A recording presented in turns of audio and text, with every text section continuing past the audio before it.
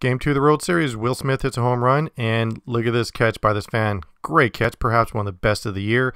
Now, what's even better is seeing fans in the stands actually catching foul balls and home runs. Look at this again. Catches it.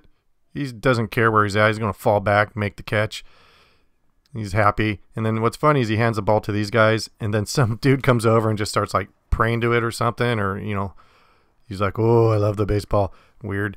But anyhow, this guy made fantastic catch, and the funny thing is when he caught it, he's so happy. He's throwing his arm and throws the glove in accident, and it lands by Randy Rosarina. And Randy's like, what are you doing, dude? And he threw it back up there. It was just an accident. He was so pumped. He gets on his cell phone, texts all his buddies so he can go viral.